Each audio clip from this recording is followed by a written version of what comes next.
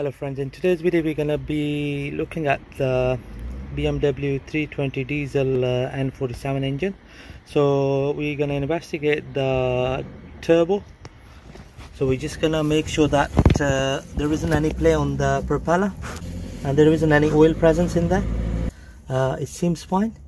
It's fairly easy to work on if one gone faulty, but this one looks alright, and it turns freely as well. Let me just have a look on the bearings. All the blades are fine.